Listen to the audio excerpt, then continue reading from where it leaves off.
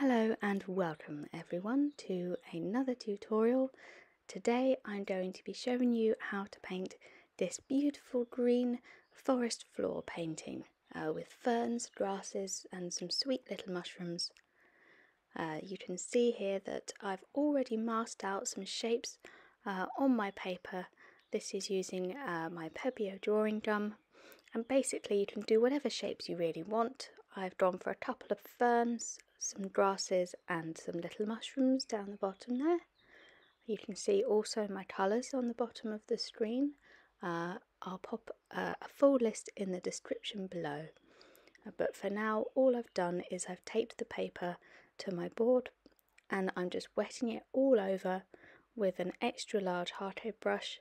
You can use any wash brush for this really, just a nice big sturdy brush. We want that whole paper to get nice and wet, ready for the colour.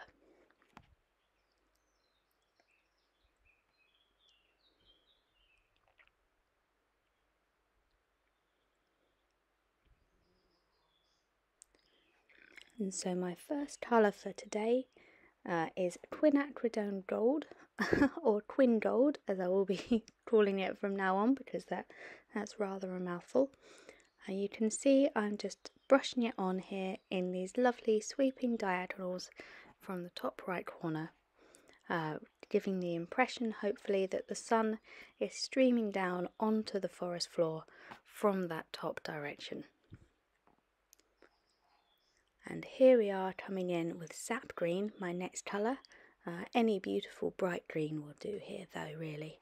And we've got the green rising up to meet that lovely golden sunshine colour. You don't need to be too neat at this stage, just as long as you're moving the paint around that nice wet paper and getting some lovely shapes and a lovely directionality in the wash. You can see I'm just sort of sweeping my brush around, getting some interesting shapes, following the path of that fern shape that I've already drawn on with the masking fluid. And I'm trying to make sure that I don't overpower the yellow that I've put on as well. I want that lovely gold colour to peep through.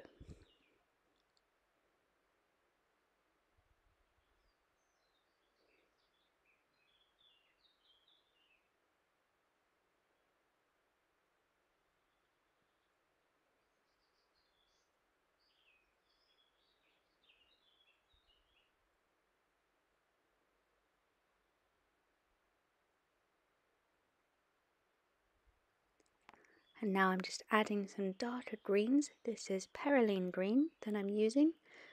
Just a little bit more directionality, a little bit of contrast there in the direction of my strokes on the bottom right corner. Rather than having them all facing the one direction, I decided to introduce a little tuft of grass facing the other way here. You can see I'm trying not to be too heavy-handed with the perylene green because it's a very powerful colour. It can easily overpower things if you use too much of it. So I'm just using it to put in some shape and some detail here and letting it diffuse into the rest of the paint.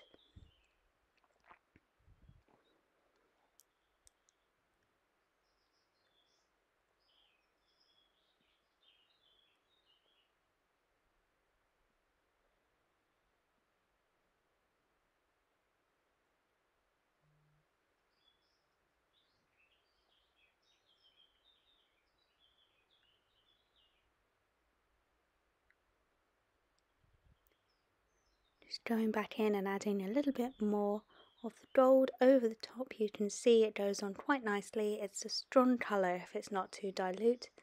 Just using it to create those extra little shapes, little flicks of colour. Again, you don't need to be too precise here, just really go for it with whatever brush feels comfortable for you. But today I'm using this flat brush. It's a Princeton Neptune synthetic modeler brush, 1 inch across. And it's got this lovely flat edge which you can use to do these thinner strokes, as well as turning it sideways, obviously getting the full power of the wash brush and covering larger areas quite quickly.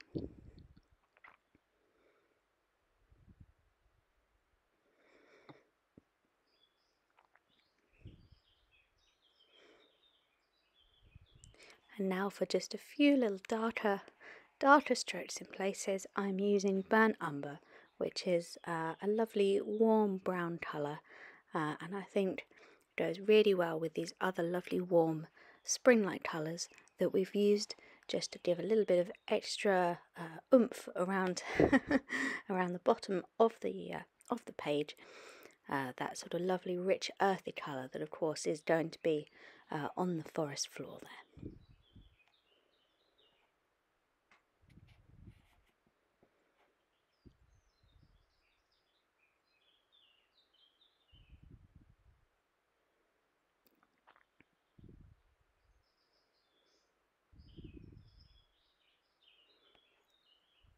As you can see, I've just decided to bring out my fan brush to add in a little bit of softer extra detail. You can get softer lines on using this than you can using the big wash brush. You can see I'm able to just do these little gentle strokes, turning the brush around using the fan, making use of how the bristles sort of split out when it's wet and give you those lovely light feathery marks.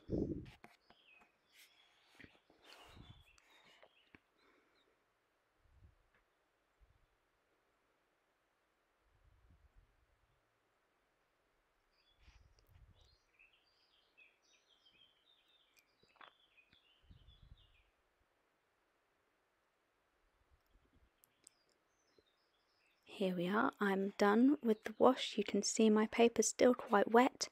I had to hold it up there and show you just how wet and shiny it is in parts, particularly down on that bottom corner where the water has run, obviously, because I've got the board sitting at an angle. I'm going to use some salt now, a little salt technique here.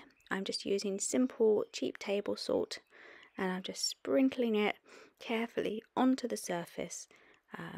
Just a very light sprinkle where the paint is not too wet but is still a little bit damp.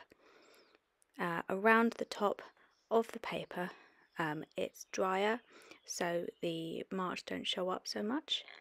This is just a little zoom in here, just trying to show you this is what it looks like after about a minute.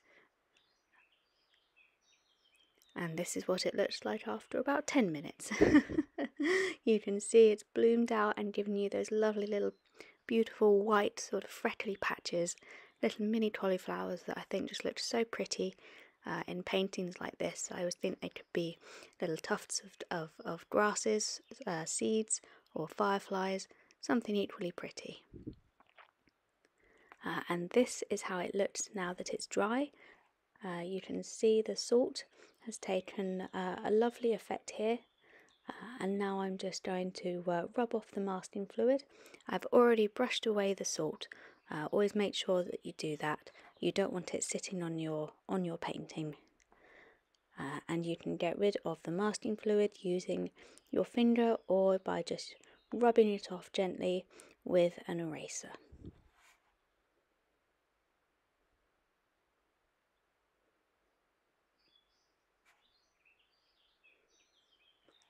And this is what it looks like now I've removed all the masking fluid.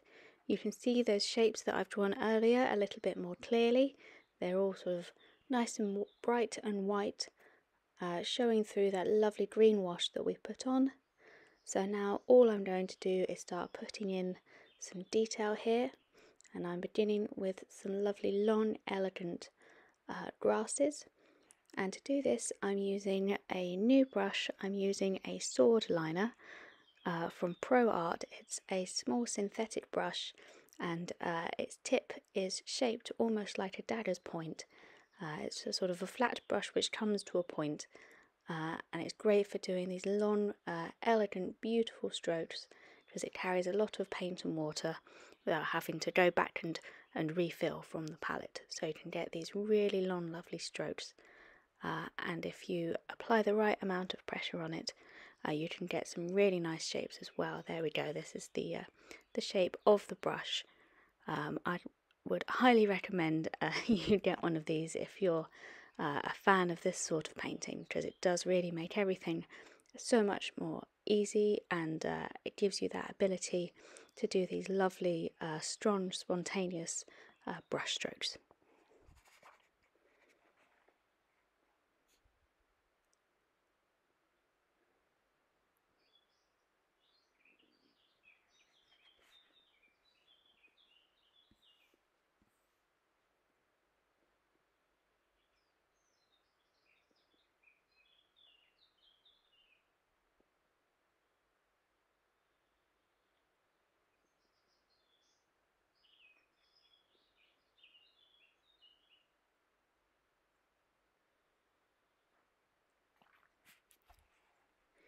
As you can see, I'm mixing colours here. The first shape I did using the twin gold, which when it's not dilute has this lovely rich golden colour, less yellow and more rich. And you can see I'm just putting on some sap green there over the top, and you can see how beautiful the colours are when they work together and harmonise. You can see I've just put on a few extra strokes using the technique that I showed you earlier. I don't want to sit here and show you every single brush stroke, because as you can see from that bottom right corner, I did get a little bit carried away off camera. And this is useful to see if you do blob some paint accidentally. Just a little bit of tissue. If it's nice and if the paint's still quite wet, you can just pull it up using tissue very carefully. You can see there that green mark has gone.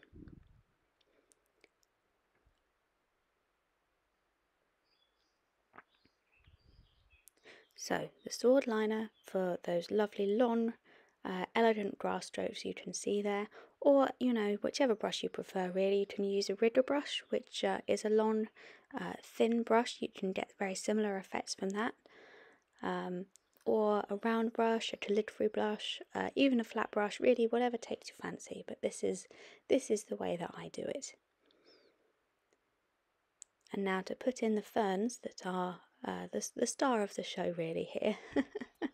You can see I've followed the long sort of curling line, the main fern shape, just using a simple green line, and now I'm doing the fronds.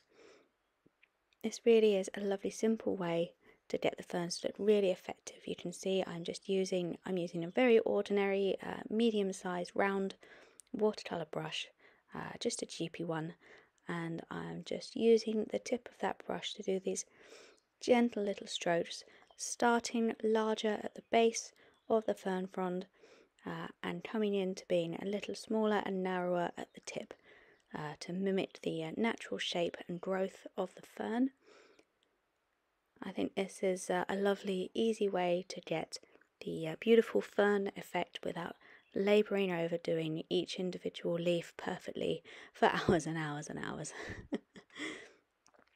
You can see here just how quick it is for me to pop these little details in. I'm using sap green again for this fern detail, quite a strong mix as you can see. It's showing up really beautifully against the wash. And just for a little extra detail, whilst these fern fronds are still wet, you can take a fine detail brush and bring in a little brown or a little gold and just allow that paint to run through the wet fern fronds and create a little bit of extra detail, a hint of browning at the edges or curling up, or just a little extra interesting colour so it's not too flat.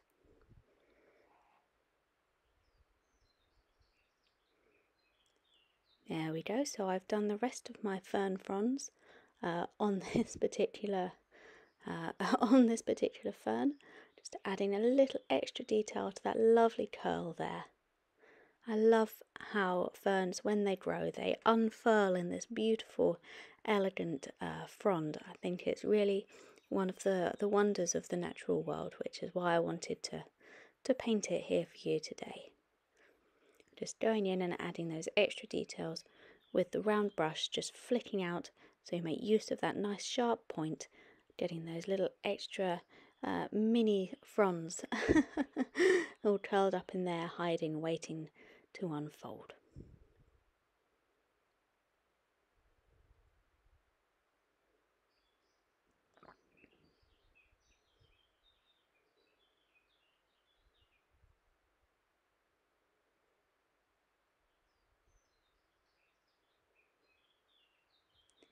And I'm just going over them here with my sword brush and a little bit of burnt umber mixed with the twin gold, just to give a little bit of darker shadow and a little bit of extra detail.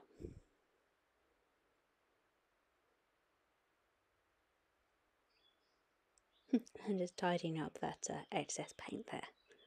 Honestly, always have some tissue or some kitchen towel or something like that on hand when you're painting. It's honestly a godsend.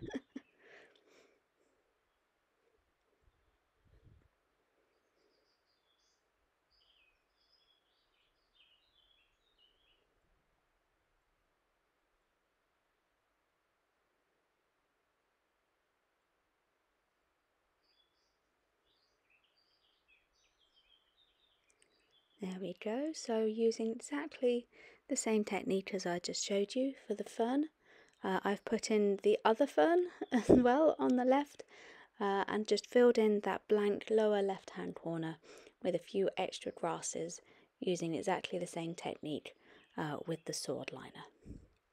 So now on to the sort of last little real detail of this painting, which is these sweet little mushrooms.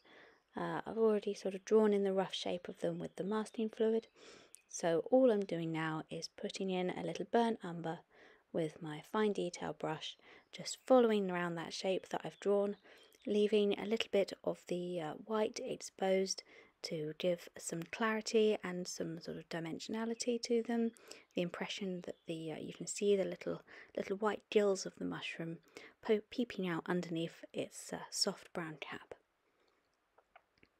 Of course, you could do these any colour you wanted. You could do them smaller, you could do them larger, you could do those funny little red toadstools that would pop out really beautifully against the greens, I think, the red.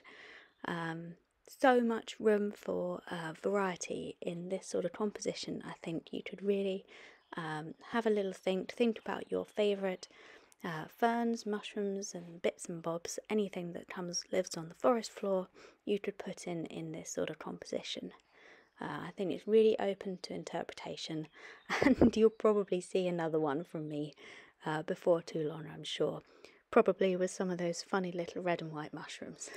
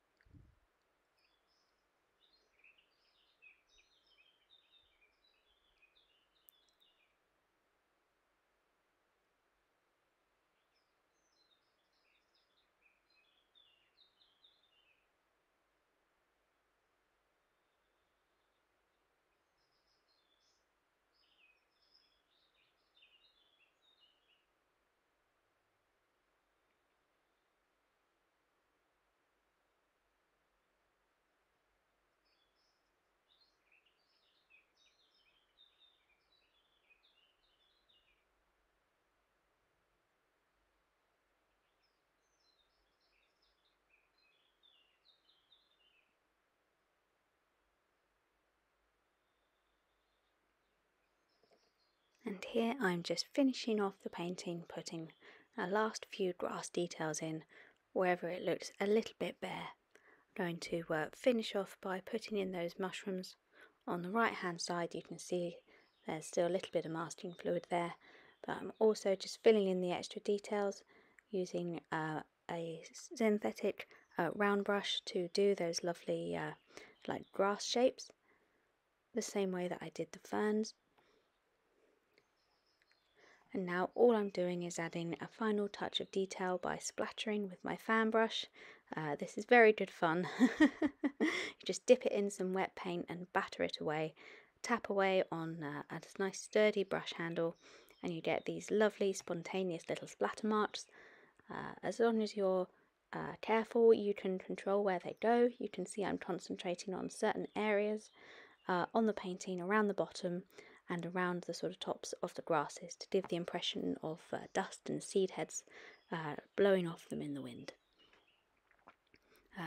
I used 3 colours to do the spatters. I used the green, the sap green, the twin gold, and here I'm just doing a little burnt umber as well, which is perhaps the one that's showing up that's showing up the best to you at home. I do hope you can see that. And here we are, this is the finished painting. I've got a shot of it in slightly better light. You can see those lovely rich deep golds and greens I really hope you enjoyed watching this, guys, as I really enjoyed painting it for you. I'll definitely be doing something similar to this again, I think. I think there's so much room for interpretation in this kind of composition. You could easily pop in some wildlife, a little wren perhaps hiding under a leaf, or a mouse peeping out from behind a fern. So let me know what you think in the comments. Please leave a like and subscribe to my channel if you enjoyed this. And if you want to help support the channel, please feel free to pop over to my Patreon page. I'll pop the link in the description below, along with a list of my equipment. So thank you very much for watching, everybody, and I look forward to seeing you all in the next video.